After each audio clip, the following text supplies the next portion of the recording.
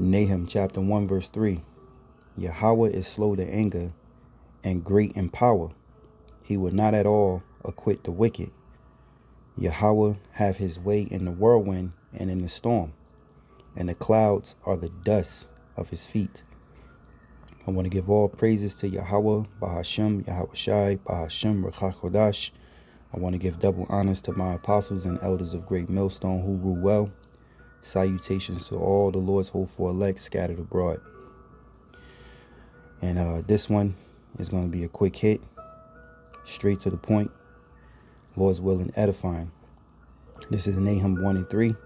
Yahawah is slow to anger and great in power. Okay, the Lord is, your Heavenly Father is slow to anger. Okay, because the power in which our Heavenly Father possess, you know, he can destroy you, you know, with just thought. So that also proves that our Lord is a righteous power that governs the universe. Because why? He's slow to anger. All right, he's long suffering. You know, when you look at yourself as a man, all right, fleshly, you know, when you were in the world, someone offended you or did wrong by you, you immediately got mad and you wanted your lick back. You know, not everybody has that trait to be slow to anger. You know, the way that we're taught in Babylon, you know, being raised in this world under Esau is to be carnal. You know, whoever is more carnal and more powerful in the in their carnalness, you know, will be more of the successor. You know. So anyway, it says the Lord is slow to anger and great in power. How is the Lord great in power? Because he shows us his marvelous works. All right, we're living of his we're living creatures of his marvelous work. Okay, I must say this too. You know, the Lord shows his power through the weak. Okay, through the things that you least expect. And this is why us of the hopeful elect, all right, being of a small number compared to the 2/3, all right, to the whole nation of the Lord, that he's going to show his great power in them. All right. So it says Yahawah is slow to anger and great in power, and he will not at all acquit the wicked. So what is acquit? Just give it a quick look up. Naqua. It says to be empty, be clear, be pure, be free, be innocent, be desolate, be cut off. So the Lord said he would not at all acquit the wicked. He would not at all do what? Let them be free, be innocent. All right. It says to be empty, be clean, be pure, to be cleaned out, to be purged out, to be clean, be free from guilt, be innocent. He won't let the wicked, all right, be free from guilt. All right. And that's why, you know, you could say you have these 2/3 of the Lord's people who they really don't have any shame. You know, they despise this truth. You know, they took in liberty. Excuse me. They, as the scripture saying, what's that? 2nd Ezra 9. All right, Salakia, I just had to pull it up. This is 2nd Ezra 9 and 9. Then shall they be in pitiful case, which now have abused my ways.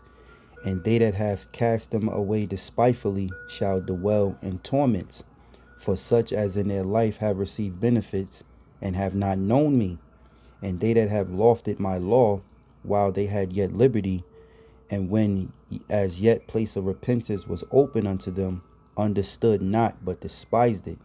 The same must know it after death by pain. All right, so what are they going to know after death by pain? This truth. The point I wanted to make is in verse 9, where it says, which now have abused my ways, and they that have cast them away despitefully shall dwell in torments. All right, so going back to the word acquit. Okay, be free from guilt, be innocent. Now, us of the hopeful elect, you know, we're striving in this truth, you know, with our faith, hoping to endure all the way to the end so that we can be blameless, to be innocent, so to say, right? To be free, be exempt from punishment. So the wicked is not going unpunished. And ultimately, who is the wicked? That's these Edomites, you know, going down to the other nations, to what? To the 2/3 of the Lord's people. So it says to be free, be exempt from obligation.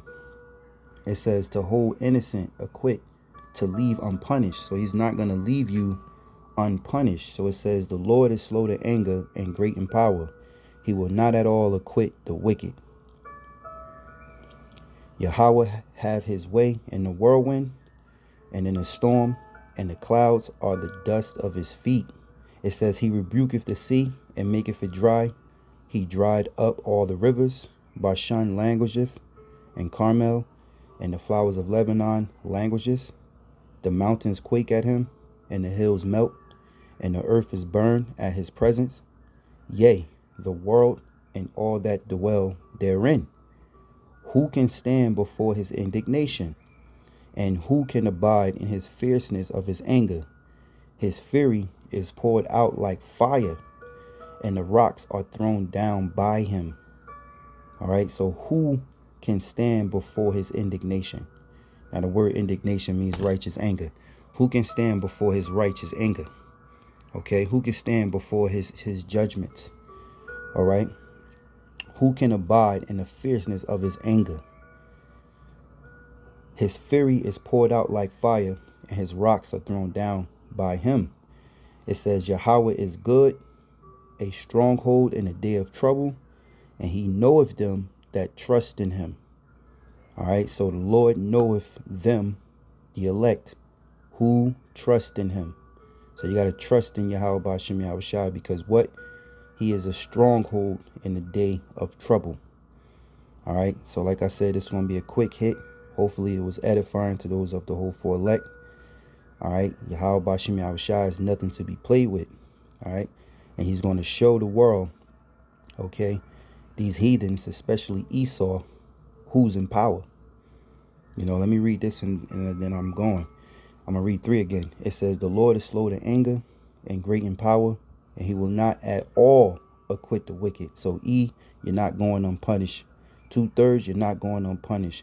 The heathens around the world, you're not going unpunished. Okay, it says Yahawah have his way in the whirlwind and in the storm, and the clouds are the dust of his feet. I want to give all praises to Yahawah BaHaSham Yahawashi, BaHaSham Qadash.